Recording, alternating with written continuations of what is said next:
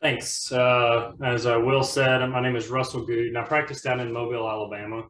Um, a few of the hospitals I take care of are kind of lower level hospitals, so we do end up seeing a fairly high amount of geriatric trauma. And that's where I've actually started utilizing IlluminOss mostly in the distal femur, although I have had experience with it in the humerus.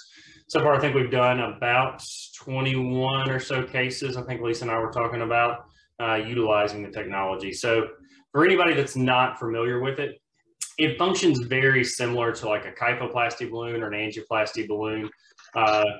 With that, the filler is an actual monomer, and honestly, anybody that's ever had dental work, it's similar. I mean, you layer on a little monomer, the UV light goes over the top, and then at that point, it starts to harden, layer on a little bit more.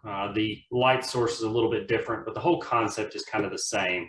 You're able to take what is more or less an angioplasty or kyphoplasty balloon, fill it with a monomer, and then harden it with light, similar to what you would use with bone cement. And for me, that's really been the biggest, honestly, the biggest benefit of it is, in some of these distal femurs, you will have what is 1, maybe 2 millimeters of cortex. So by increasing the actual diameter, increasing the strut, you're essentially getting, at least for me, four cortices. I will actually feel myself drill through the first cortex, hit the balloon after it's hardened, exit the balloon, and then hit the far cortex. So it's actually giving me what I feel to be a much larger strut in that area.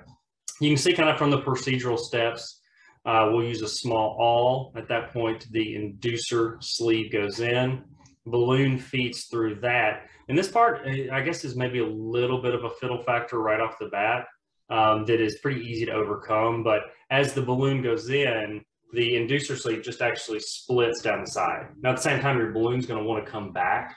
So just keeping a little bit of pressure as it goes. Once that is in, that is when you will actually fill up the balloon with the monomer, the light source cures, and then at that point, you've actually got your increased cortical strut or increased strut. So here's just kind of a view of an application. This is around a previously fixated proximal femur laterally, so we're approaching this from the medial side. But as you can see, the balloon goes in. Slowly, we're inserting, and you can kind of see the coil that is around. It's a tungsten coil around the outside of the balloon. So that's where, with some motion, you can sometimes it looks like it is broken, but it's really just a tungsten coil on the outside that would be starting to rub. But you can see how you actually get that big, nice fit that then allows for the improved screw purchase. And honestly, for me, post-operatively, I'm actually making a lot more of these patients weight bearers tolerated right off the bat, similar to what we would do with like a dual plating construct or potentially a nail plate construct.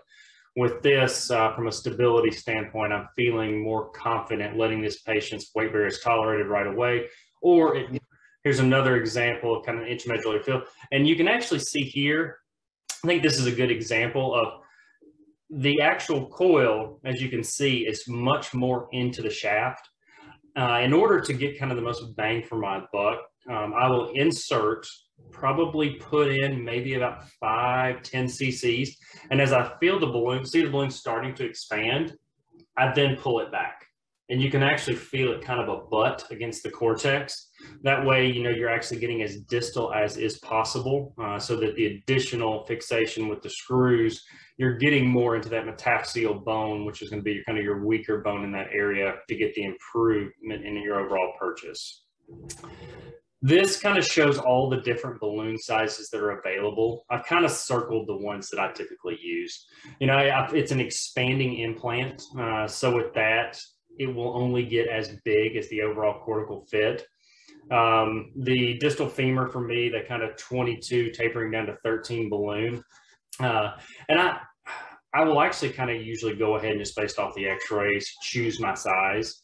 And the 22 to 13 taper balloon is what I'm using in the distal femur. Humerus, particularly with some of the metastatic lesions that will stabilize, I will usually measure the cortex and then, well, sometimes use a smaller balloon, but I find a lot of these patients, you know, they're patients I would normally previously have tried to stabilize with, you know, an intramedullary nail, which the system I use is either an 8 or a 9.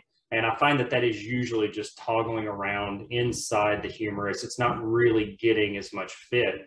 So with those, if they're, you know, particularly wide open, we'll use a 17. If it's maybe a smaller individual, but still has, you know, a very large intramedullary distance, maybe using a 13 or a 15 for those from a humerus standpoint. And we kind of talk about this a little bit later from a technical standpoint. I started out in the humeruses just placing, you know, just 3-5 screws, you know, doing a 2-5 to 3-5. And it honestly was kind of a struggle trying to find that 2.5 millimeter hole in the humerus. So I have switched to doing cannulated screws. I acknowledge that they're more expensive, but it has probably taken about 30 minutes of anesthesia time off the table for me in regards of, you know, how I was kind of struggling in that area, at least in my hands. So a little, you know, a little bit more expensive implant, but at the same time, anesthetic time and the time that the patient's under anesthesia and what is typically a frailer patient, I think justifies it. So where am I using it now? It's really kind of in that poor skin or poor host patient. You know, they've got the 1 or 2 millimeter cortexes. You know, I'm going to want to get that additional point of contact from a stability standpoint. And then from a smaller incision, you know, as I kind of said before, these are patients that I would usually be doing a distal femur replacement or doing dual plating or a nail plate combo, which is going to be a much larger incision than making a small medially based incision to get that additional strut. So, you know, one patient that comes to mind was a lady who had HIV, diabetes, and was on dialysis. I mean, at that point, I am wanting to make as small as a surgical insult as possible from a soft tissue standpoint, because she just has wound breakdown written all over her. Again, I have actually started doing less distal femur replacements since I've started utilizing this technology. Fractures that I thought were previously potentially too distal or had too much comminution, I'm getting the stability that I'm wanting by having that medially based strut, or in certain instances, medial and lateral struts, which I utilized in one of our patients that had a very large multiple myeloma lesion in the distal femur, and then supplementing all that, of course, with a laterally based plate. From a speed standpoint, I mean, it's not all about speed, but the less that we can have, you know, what is potentially a compromised or frail patient under anesthesia, I think there's benefit. So, you know, at this point, as opposed to having a larger anteriorly based incision, I typically, if I'm going to dual plate, I do just a straight anterior incision. Sometimes I have to do a small supplementary lateral incision, but I'm kind of hedging myself on the chance that the dual plating were to not go into a union. I've already got my incision made for what would be my bailout there, which would be the distal femur replacement. So, but in this case, I'm having less dissection because I'm only using a small medially based incision and then just a typical lateral incision going through the vastus or lifting the vastus. So here is a patient that one of my arthroplasty colleagues referred over to me just to see what my thoughts were. A very distally based fracture. You know, we talked about whether or not distal femur replacement was the better option for him. But, you know, and that's really, with this guy, we had to kind of slow him down because he came to clinic at like 2 or 3 weeks and he's telling me, I feel good, I want to walk on it. I'm like, whoa, you know, you don't have the body habitus to do that. You know, you're kind of pushing 300 with a very distal based. So, you know, we did let him go full weight bearing without restrictions at 6 weeks. And then we've got his 3-month x-rays here that show you know, where he's got good cortical contact. He's not taking any medications and is back to his regular activities. So from a separation standpoint, this is another kind of little technical trick. You want to make sure that whenever you cut, that you actually cut the balloon and leave enough of the actual extension in order to score right at the balloon edge like you would like scoring concrete. And then at that point, there's an extraction handle that you butt directly up against the score, pull it backwards, and that actually pulls off the plastic or metal portion. I have had a little bit of the plastic still be attached at the very tip.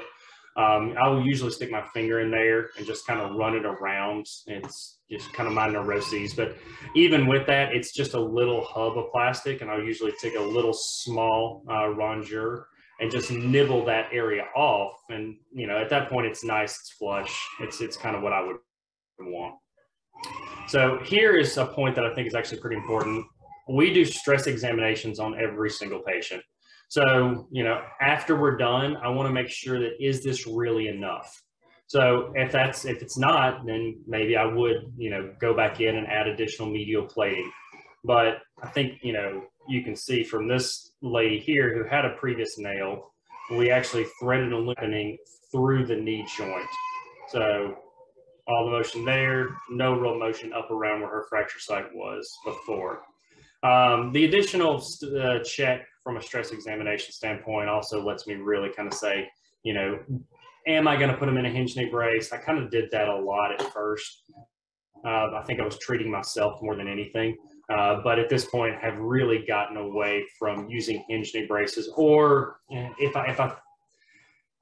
if I'm still wanting to kind of give myself a little bit better sleep, I will order a hinge knee brace, but really only have the patient utilize it when they're up and working with physical therapy to prevent those So from a technical standpoint, I would say this, don't try to improve your reduction with a collinear clamp until the monomer has cured. I had one fracture that we had threaded the balloon up, started to expand it. I felt like I was actually starting to push my fracture out a little bit. So I had my laterally based plate with my hook coming over the top, and I tried to ratchet it down a little bit and actually punctured the cortex. So at that point, I start to try to fill a little bit, don't realize it right at first, and I'm not getting that kind of back pressure.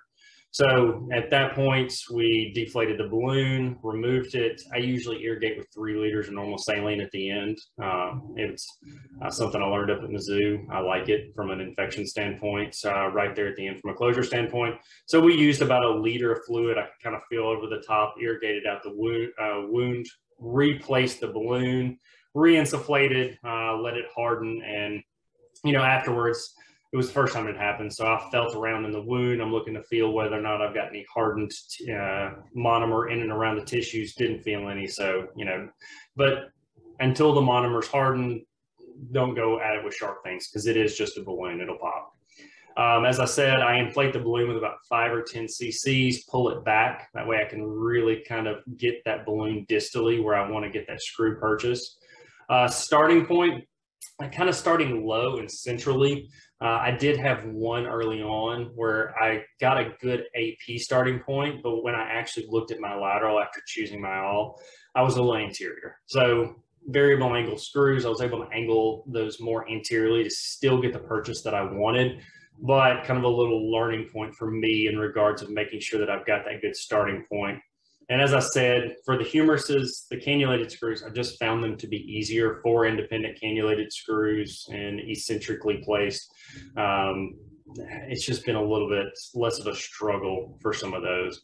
And this kind of is showing that curved awl and getting that kind of lower starting point where I'm going to want to kind of get the increased density of my screw purchase in that area. So that is kind of my experience with it so far. That's my cell phone, my email as well. If anybody has any questions, I don't ever mind talking. You know, obviously we'll answer some questions now, but at the same point, you know, down the road, questions this or anything else, I'm pretty open.